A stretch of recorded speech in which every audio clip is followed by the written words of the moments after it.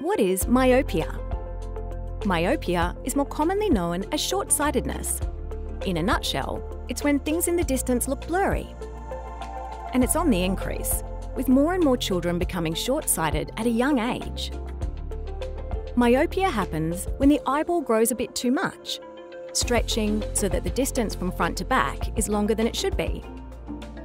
It's really common, but because light gets focused in front of the retina in the eye, the result is blurred vision. And as you become more short-sighted, the risk of developing eye health problems in the future can go up too. Is there any treatment? Yes, there is. You may now be able to slow down how quickly your child's prescription changes by using special lenses for glasses or contact lenses for children.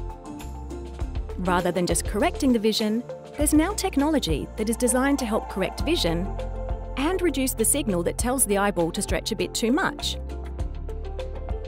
This may slow the progression of short-sightedness by at least half, as well as helping keep your children's eyes healthy. What else can I do about it? Making some simple lifestyle changes could help slow down the progression of short-sightedness too. Getting your children outside more can help. And it also means they're spending less time in front of screens, which helps because screen work means short-distance focusing. Keeping objects at a distance can help too. That means literally holding the phone a bit further away, sitting a bit further back from the laptop, or moving the sofa further away from the TV. How do I know if my child is short-sighted or struggling with their vision? Well, they might just tell you they're struggling to see clearly. But if not, here's what to look out for.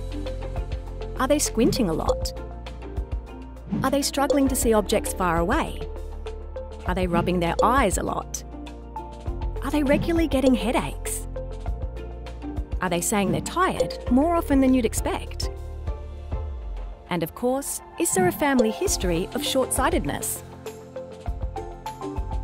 We're here to help keep your child's eyes as healthy as possible for the future, and if needed, try to slow down the progression of short-sightedness.